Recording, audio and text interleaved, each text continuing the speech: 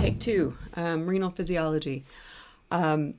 So when you are starting renal physiology, there are two really important things to do. First of all, you need to remember all of the microscopic anatomy. You need to know proximal convoluted tubule, loop, distal convoluted tubule, ascending limb, descending limb, ascending limb, collecting duct. You need to know all of that. You need to know peritubular capillaries, renal corpuscles. So if you're a little sketchy on remembering the anatomy, it's all right here with figure references. There's also a good anatomy review in interactive physiology.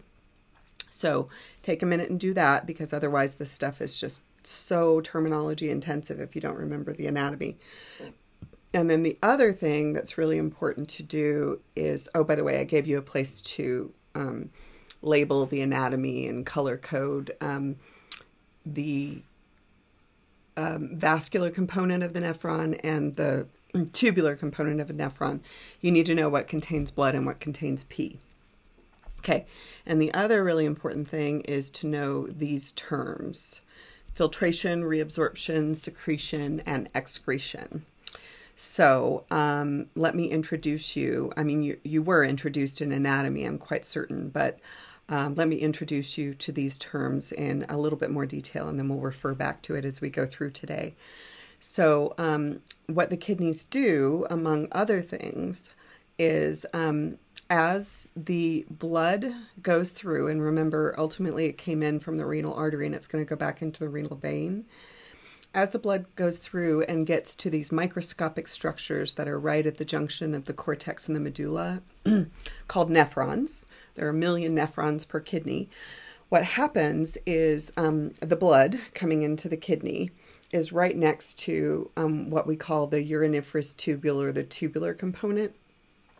And because they're so close, and because they're both made of a layer of simple epithelium, we can have exchange between blood and what will be urine. It's not called urine until it hits the collecting duct, but still blood and urine. So, and as we do that exchange, we can move things from the blood to the urine and leave them there if we want to excrete them.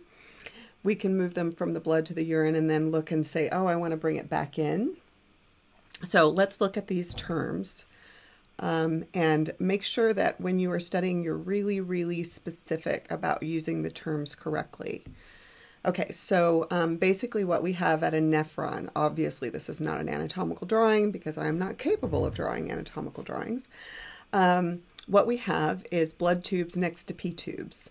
And of course the blood tubes are capillaries, and the P tubes are primarily the tubule, proximal convoluted tubule, loop of Henle, and distal convoluted tubule.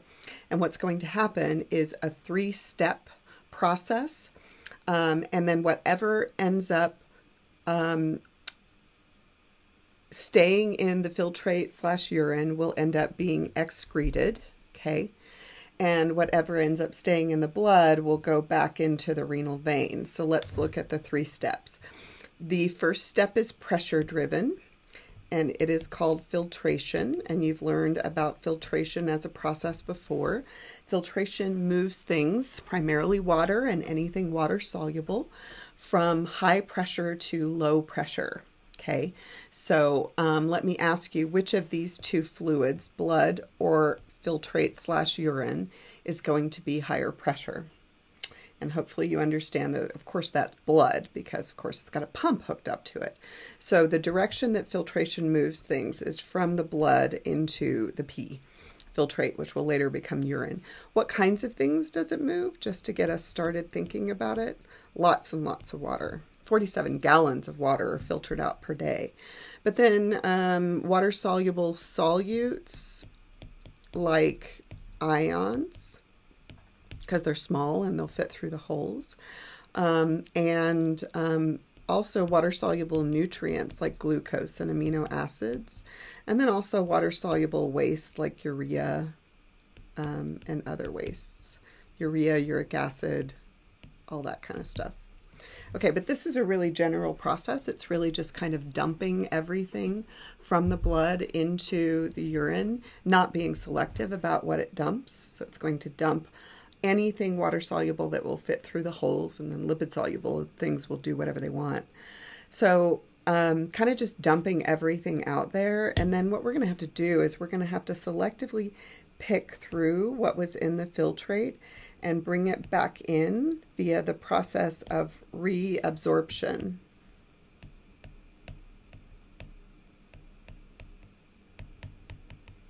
And reabsorption is selective, meaning it'll use specific carriers and pumps and that kind of stuff to bring back in a whole bunch of things. Well, first of all, it will bring back in water. That's not through a carrier or pump. I'll tell you the mechanism. It will also bring back in all of the nutrients it possibly can. You do not want to leave glucose in the pee if you can avoid it. And it will bring back in ions pretty much just as needed. So if I was calcium deficient, if I filtered out calcium, I would bring back in a bunch of it. But if I had eaten a 1-pound bag of Doritos and I filtered out sodium, I'd just leave it out there because there's probably still plenty in my bloodstream. So reabsorption is selective. And then the third process is secretion. And secretion is selective too, again, using carriers and pumps and things like that to move anything that I didn't catch in the bloodstream but needed to get rid of. I didn't catch it the first time with filtration because I wasn't really being selective. So primarily what I will move out is wastes and excesses. That's just sort of an introduction to how this works. There are exceptions to each of those things. Okay, so whatever ends up leaving is excreted. So it's called excretion. So the equation, let's look at that one more time, is excretion equals filtration minus reabsorption plus secretion. Okay, that is the equation. Okay, so what you're basically going to be doing is as the blood moves through the kidney and you have blood tubes next to P tubes at nephrons, you are going to be doing these processes. And by virtue of doing these processes, you are going to be figuring out how much water to hold on to versus get rid of. So you're regulating the water concentration of the blood plasma and also of the urine.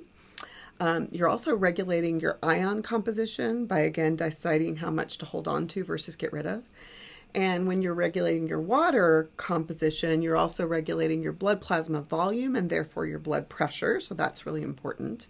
And then, of course, you're doing what you've known that the kidneys do since you were a kid, which is get rid of waste products like urea and uric acid and creatinine and a bunch of those kinds of things. And you're getting rid of foreign chemicals like drugs and pesticides and food additives, if they're water soluble. Lipid soluble ones you can't get rid of very easily at the kidney. And then the kidney also has some other functions that a couple of them we've talked about before and some of them we haven't. The kidney does make 2 hormones, both of which we've learned before. EPO, erythropoietin, is made in response to the kidney detecting hypoxia and will target the red bone marrow to cause erythropoiesis. We learned about that one. And then the kidney makes renin, which is a precursor to angiotensin II. And that is arguably a hormone because it affects multiple places, but not really in the renin. So it's hormonal-ish, hormone-ish, we should say that. Okay, and then the kidney also does a couple of things that we haven't learned about before, which is the kidney is necessary for not making, but activating one of the forms of vitamin D3. So kidney problems can cause problems with vitamin D3 and therefore calcium. And the kidney also has the ability to do a little bit of gluconeogenesis. Gluconeogenesis, remember, is, of course, taking amino acids and making glucose out of them. It's nowhere near as robust at doing it as the liver is, but it can do a little bit. Okay, so formation of urine. We're going to get to the 3 phases of that. I'm going to show you a little video at the beginning of the next one, a little animation, and then we'll get started on all of these processes.